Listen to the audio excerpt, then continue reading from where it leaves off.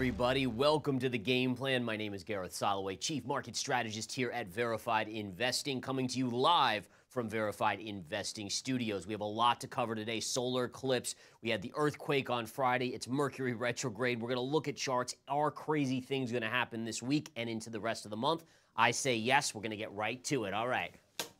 Oh, right to them. Not bad. Good teamwork. Okay, guys, I know you couldn't see, but Tim caught it there right behind the camera. All right, so let's get right into the charts. Now, the first thing we're going to do, we go to our homepage on Verified Investing, where everything you need to know about the price action is going to happen. So we're going to start right here with the market blast. Let's go right there. We're going to see exactly the headlines of the day. And what we can do is scroll down here and see. Now, listen, not a lot of economic data yet. But this week, guys, check it out. The CPI data on Wednesday is going to be huge. And then bank earnings Friday. Friday bank earnings before the market opens. That'll be kicking off earnings season. So right off the bat, what do we see here? We see while the latest jobs report showed massive hiring of 300,000, and we got this number on Friday, the market's actually rallied on this number. Very interesting price action. The government did most of the full-time hiring and workers, full-time workers actually fell. So this is a really important stat here, guys. In fact, I'm going to jump back to the homepage because I have a chart on a macro Monday here to show you guys in regard to this. So what you can do is, by the way, homepage, you can scroll down. We have Verified Pro charts, stocks and ETFs for crypto over here and over here. But what I'm going down to is economic charts right here. Now, on the economic charts, I got to show you this, right? So what we're going to look at here, in fact, is a chart of, actually, I think I posted it right up here, decrease in full-time workers. So if we go and scroll down to this article, we can see this from the Federal Reserve website. And what we can see here, guys, is this is your full-time workers. You can see every recession, you get this dump out of full-time workers. And then obviously, as you exit the recession, it comes back. There's COVID, there's the resurgence of full-time work, but look at what's going on right here. We're starting to see the full-time workers going negative. So this is where it just drives me nuts. You see these headline numbers, right, that says, oh, 300 new jobs created. Well, yeah, but what kind of jobs are they? Are they real jobs or are they, well, and listen, they're real jobs, but I guess my point is, are they full-time or are they part-time? Are people able to find full-time work? And this is telling us that full-time work is decreasing even though the amount of people with full-time or with work are increasing. All right, so that's a very important point. What I want to show you next here, guys, is another key stat here. Take a look at this. Going down to economic charts right here, the government keeps hiring, offsetting job losses. So on this chart, check this out, guys. What we have here is, this is incredible because here's the jobs from the government. Look at this over here. Look at this.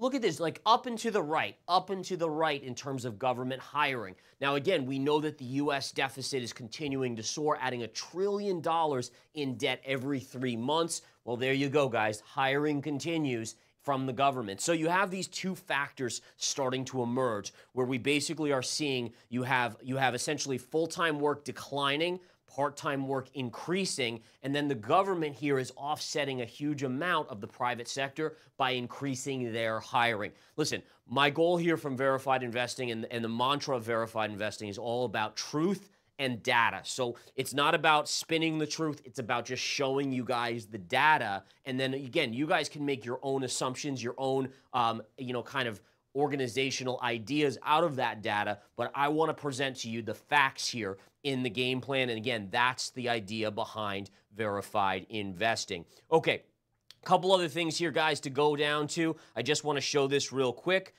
If we go to this is one of my big takeaways from research I was doing this weekend. This is a chart, again, of full-time workers. And this is that same chart, but what we can do is we go back to basically the 1970s and look at how the full-time workers declined in this recession and then popped. And then here's another recession, we declined slightly. Here's another recession, we declined slightly. Another recession, we declined slightly.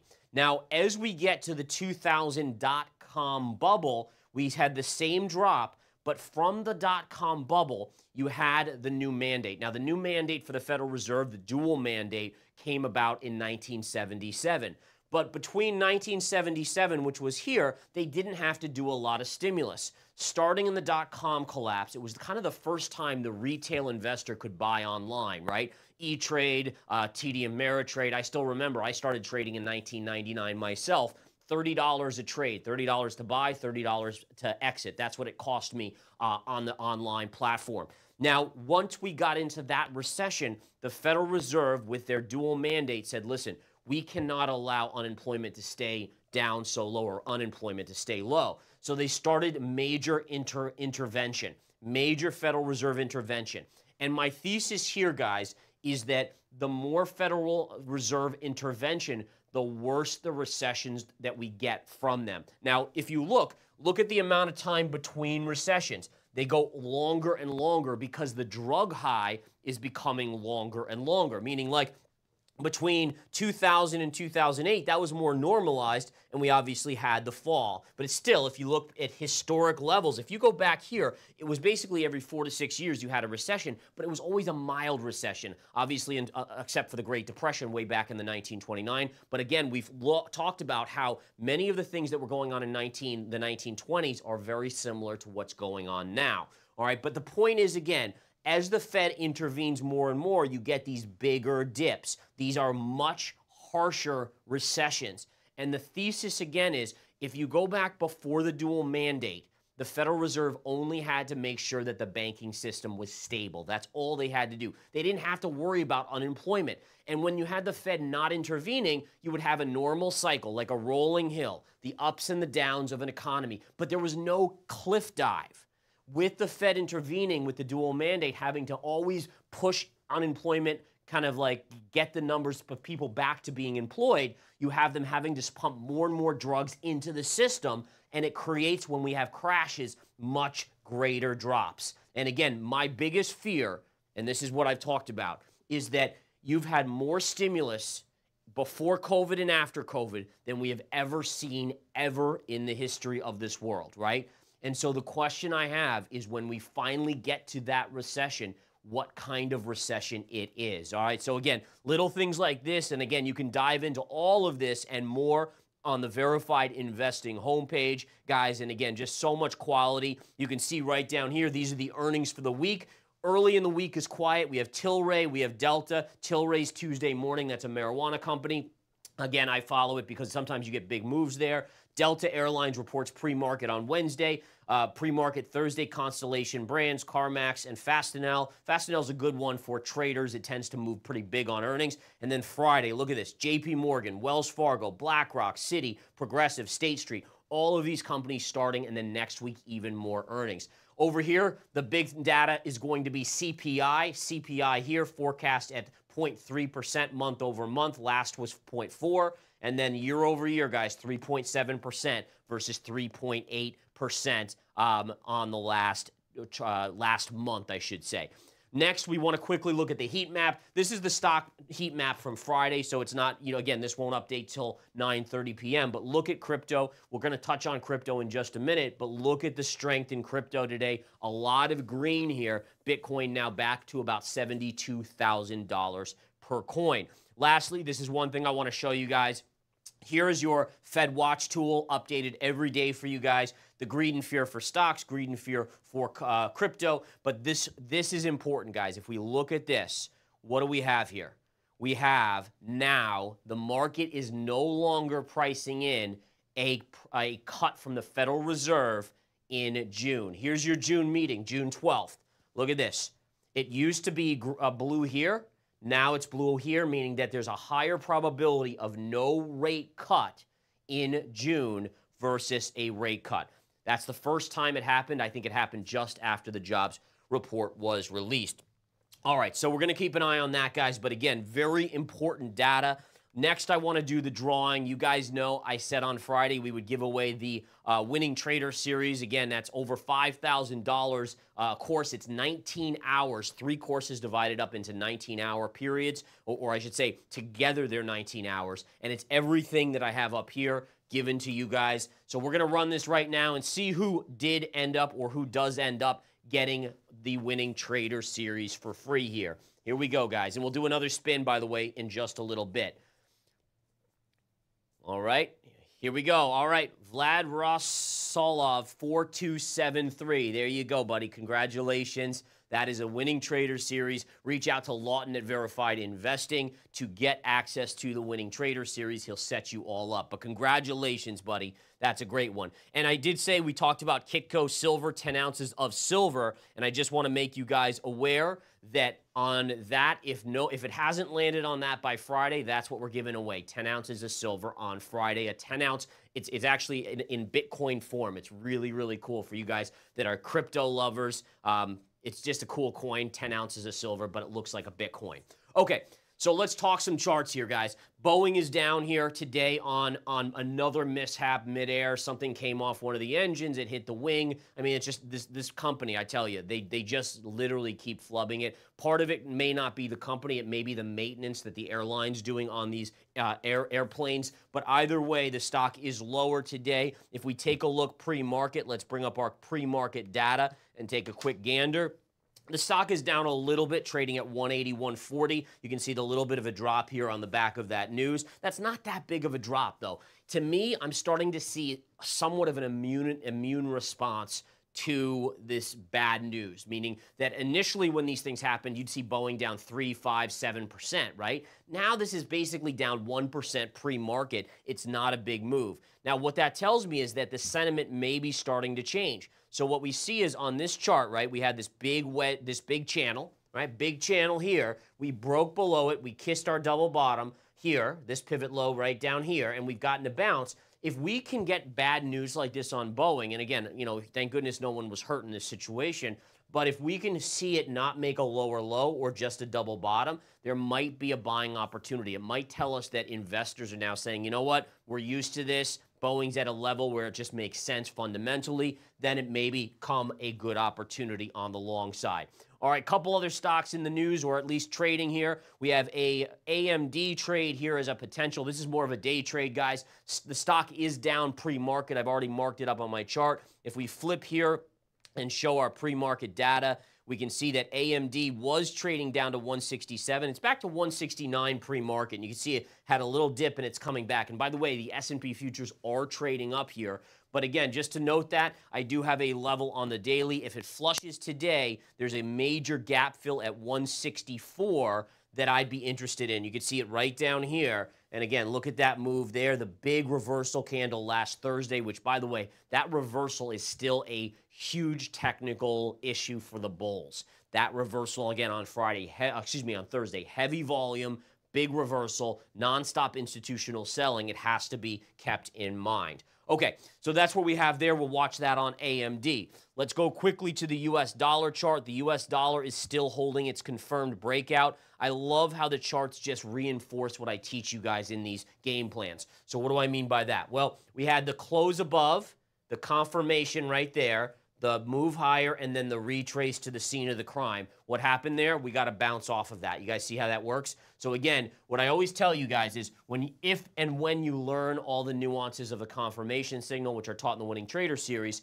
you can see that, again, when you're bubbling up against a level, you break out. For me, I don't buy up here when it confirms, right? Because you've already gone from here all the way up to here. There's too much risk. Instead, I just sit back and I wait for the retrace to the scene of the crime and buy there. So the idea is that you don't want to buy here when it confirms, even though it goes a little higher, just wait for the better entry. Now, again, the probabilities of a retrace to the scene of the crime, it's about 70 to 75%. So there's a chance you'll miss it. But for me as a technician and a trader, I'd much rather miss a trade than get in bad entries. Listen, bad entries are part of the game, right? There's no one out there that can honestly tell you guys that they don't have a bad entry because the markets will do what they want to do. All we can do is put the probabilities on our favor. But again, the best thing to do is be patient, sit back as a trader, be unbelievably disciplined. Ahead of the trade, say, this is where I want to enter. If it doesn't get there, let the trade go by because you know what? There's always another trade. I've never been in a scenario where it was like the last trade on earth and that was it and there was no other trades, right? Okay, so the dollar again continues to hold the breakout here. If we look at yields, yields are now above this 4.4%. Now, we did close above right here. We did not confirm. If we close up here, we will confirm the breakout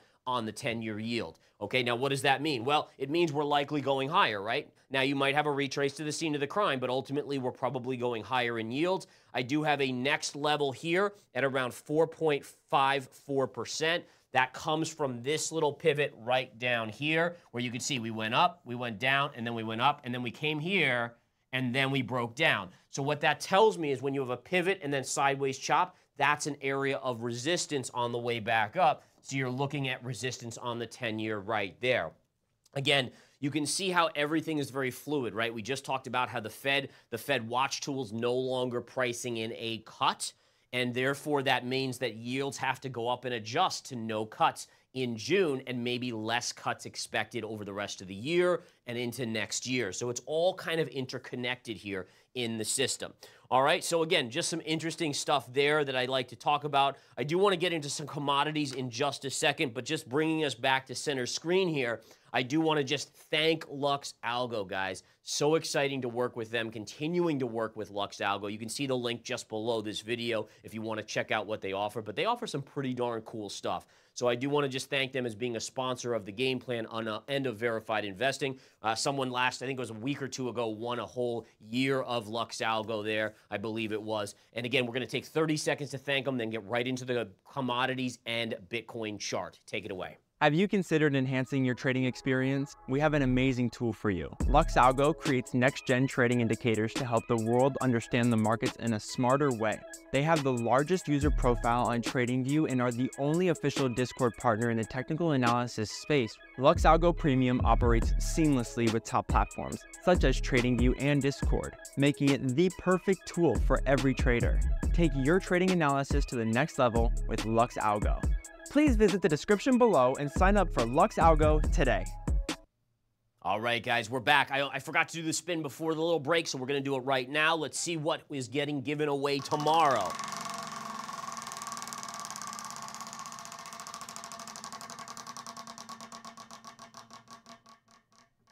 Oh, 1 minute scalpel getting given away, guys. Beautiful. And again, this is Dr. B. He's a verified investing pro. And again, guys, this course alone will change everything you see on the 1 minute chart. It will change your ability to make money. It's incredible. You got to check this out. Again, if anyone out there, if you haven't won, I don't know if it's up for sale yet, even on our website, but if it's not, it should be up today. Amazing course. Literally, I have started to use the 1 minute more and more because of this course, and I've made money on the back of this. Great course. All right, let's go right over here, guys. Let's go to our chart of Bitcoin. Now, what the heck is going on with Bitcoin? Well, so we've talked about how you have a chart of Bitcoin. We closed below this line. Did you confirm? And the answer is no. I talked about it, in fact, last Friday. We talked about, listen, guys, you haven't confirmed, so the bias is still to the upside. That's exactly what price has done. Saturday, Sunday, and today, Monday, we've gone up. Now, we do have resistance coming up right here at double top. That is going to be around 73,800. So again, that will be a level to watch on this chart, 73,800. We've gotten very close, but we haven't fully tagged it. The other thing I want to show you guys is, as a technician, we have to be flexible in terms of where our charts are, where our trend lines are drawn. I want to show you a new trend line that actually is even more impressive. So what we do is, take a look. I'm taking this high here, and I'm going to connect it to this dip low exactly to that low. If I extend that trend line out, look at the line I get, right? So again, here we have another trend line, right, where we essentially go right to the lows, and it gives us more credence as to why we hit this area and we have bounced. So just to reiterate, Bitcoin is still holding the major zone of support. I would say all of this in here is zone of support. As long as that holds, the bias remains upside with resistance at 73,800 right up there. If you break 73,000, then you have upside. There's basically open air. It's breaking through the ceiling. You have open air potentially to 77 to 80,000 on Bitcoin. If it comes down and breaks this zone and confirms, now you're in trouble. Now Bitcoin would be in trouble. But again, just watch this zone. Above this zone, bullish. Below this zone, with confirmation, bearish. Remember that confirmation, guys. It's a game changer. Again, unbelievable game changer. All right, let's quickly go to Ethereum's chart real quick. Ethereum was kind of going sideways for some of the weekend, then yesterday started to pop up. Look at where Ethereum has gone into. So first of all, we have this long-term trend line. This is a great trend line, right? It even goes back further, but right here to right here, right through this zone, here and here. So again, you have to know your levels. It's above a level is bullish, below a level is bearish. It's really that simple in that respect, assuming you use confirmation. Now, we've confirmed to the upside, so we know this is confirmed support. If it confirms to the downside, now it becomes confirmed resistance, and price likely goes down. Where are we right now? Ethereum is at short-term resistance right here. You can see a little top here, here, here, and then we're right into that level. If Ethereum can break through this level, you do have the potential to go back to that 4,000 or just above 4,000 double top. Same thing, guys. I would maintain a neutral to positive bias as long as you stay above this trend line without confirming below. If you confirm below, then honestly, I think you're going back to 2,700 on Ethereum.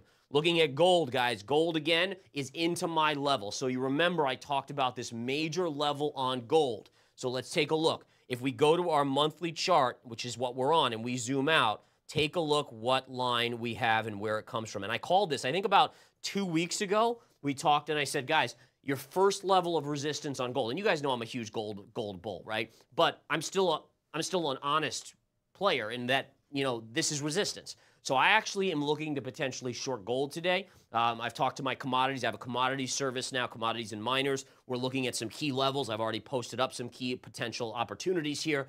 But basically what we see here on the chart is we have this line from 1980 to this line right here to this line is where we're hitting now.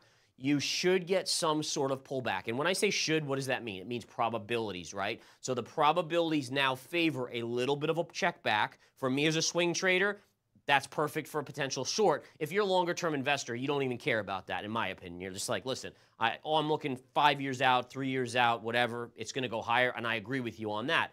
But again, a little check back on this chart, maybe back to these highs right here, that might be possible in this scenario. So again, keep an eye on that, but I do think we're into resistance. Remember, it's probabilities. So probabilities of a pullback, about 70% chance here. That still leaves 30% chance that it could just blow right through and keep going and going and going, like the Energizer Bunny, right? Okay, next up, silver, guys. Remember, silver confirmed, excuse me, a breakout last week. It was an inverse head and shoulder breakout. So if we look here real quick, what we can see again is that inverse head and shoulders. Here's your shoulder, head, and shoulder. And then basically, if you calculate it out, the first target is that $30 level. Now listen, is silver short-term extended like gold? Yes. It might want to retrace to the scene of the crime. That's where I would be a buyer. Now that it's confirmed to the upside, this now becomes confirmed support right around 25.50 to 26, currently trading at 27.66. So watch for that opportunity, but I still think eventually silver's at 30 bucks and probably eventually much, much higher. Let's look at oil here real quick. Oil was down overnight. This was actually pretty remarkable.